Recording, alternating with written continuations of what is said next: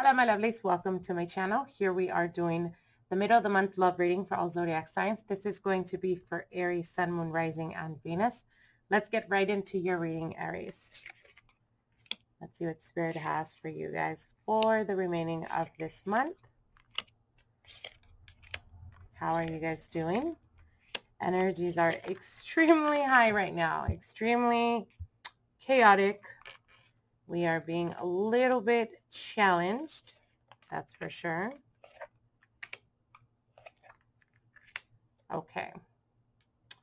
All right, Aries.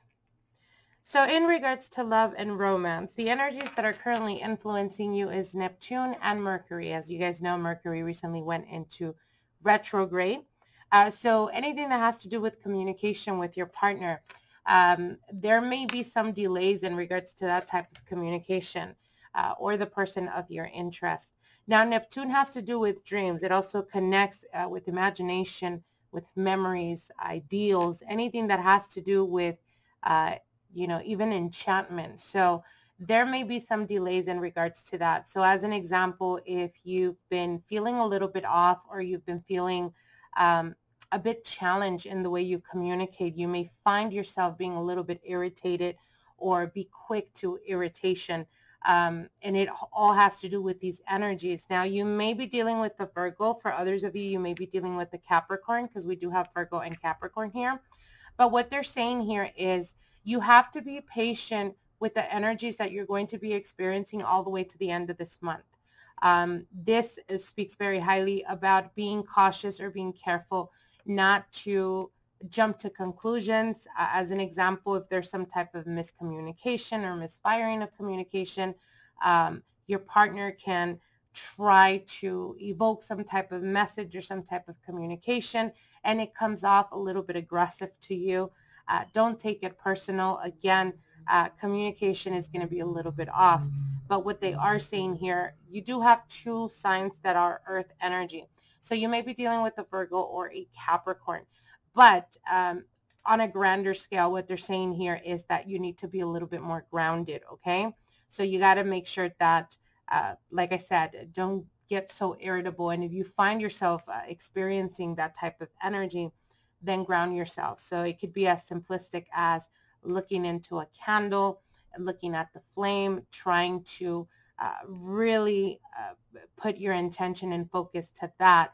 And that's going to help you center yourself because you are fire element. But what they are saying here, again, with Virgo and Capricorn could be that, again, you're, being greatly affected by these two signs. That's if you're not dealing with someone. There's a lot of healing that's happening. You may be dealing with your partner or the person of your interest that they, kind of pull back and seclude themselves, and then they come back around and try to communicate with you. Be patient with them because they are going through a healing phase right now.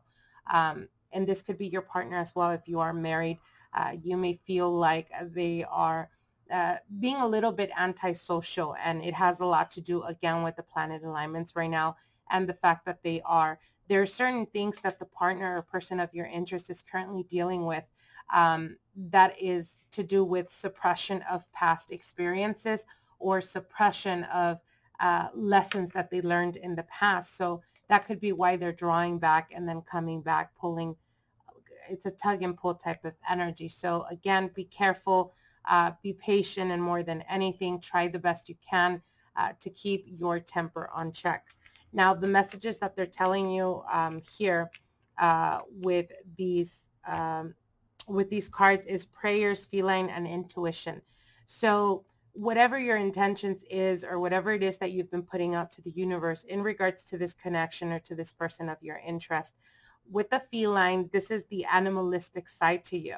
There is, again, with your energy, you could be experiencing a little bit like being, and this is not to come off as like you're overly aggressive, but you could be very sexualized in the way you communicate yourself with the feline and prayers and intuition next to it. What they're saying is try to balance that out, especially if this is a person that you're really interested in. You don't want to scare them off or make them feel like you are just trying to conquer them. with the prayers, this is a person that perhaps has some type of soul tied to you, or they are meant to be in your life at this present time. But again, we cannot suppress, but what they're saying is try to balance out your animalistic side. So what I mean by that, it could be aggressively pursuing the person. It could be aggressively talking about sex all the time or making jokes about sex. You don't want to come off as someone that you're just looking for that. Now, if you are looking for that, then, and you don't care how they perceive you, then that's fine. But all you're doing is really pushing them away, because you're kind of turning them off by being too much, like too bold, too much in their face. Now, you also have intuition here. So intuition is going to be a major part in this connection. So what I mean by that is, if you feel like they're drawing back and you're wanting to give them their space, that's fine. If the next day you wake up and you feel this need to want to communicate, do so, because you're going to be showing them that there's more to you than that of the animalistic side to you, that you can actually perceive or feel when they are in need, or they need some type of communication, or them themselves need some type of grounding. Again, intuition is going to be a very important focus for you for the remaining of the month. And this can also be connected to finances.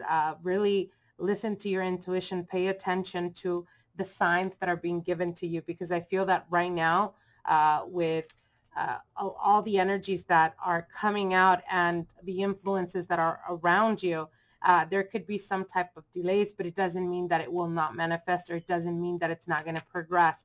But what they're saying is be mindful about when you're being pulled to act, to take action, okay? All right, my lovelies, I hope you guys enjoyed this reading, and we'll see each other soon. Bye.